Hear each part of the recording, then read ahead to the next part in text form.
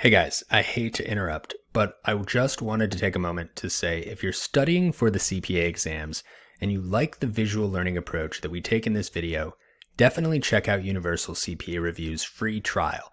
You can do this by going to www.universalcpareview.com, or you can click on the link in the description of this video. From there, you could take a sneak peek at Universal's platform, which includes animated video lectures, study guides, and practice questions with task-based simulations that come with video explanations that walk you through the solution step by step, kind of like having a tutor by your side.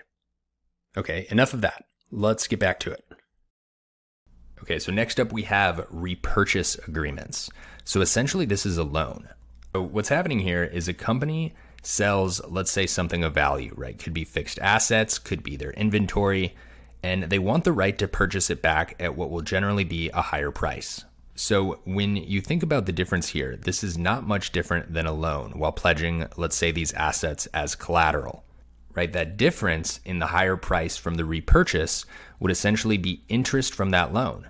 So there are two primary types of repurchase agreements that can be seen on the exam. And you could think of these as vehicles for conducting this type of repurchase contract. So generally these can be conducted by either a call option or a put option. You might also see a forward contract, but at the end of the day, these types of contracts are a little bit more of the concepts that we're going to talk about in our derivative lecture topic. Okay, so we're not going to dig too far into this just yet.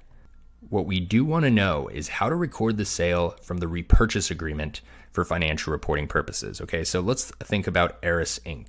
They sell machinery as its primary business operation. Eris sells machinery on January 1st, year one to Korea Inc. for $200,000. Eris agrees to repurchase this machinery on December 31st, year two for a price of $242,000. So we're going to assume an imputed interest rate of 10% on the agreement. Eris makes the following entries to record the financing on January 1st, year one. Okay, so they're going to record cash for the $200,000, right? This is the amount that they're selling the machinery for. So $200,000 of cash is coming in, and the liability to Korea is now going to be $200,000. All right, but we need to record the interest at the end of year one and at the end of year two.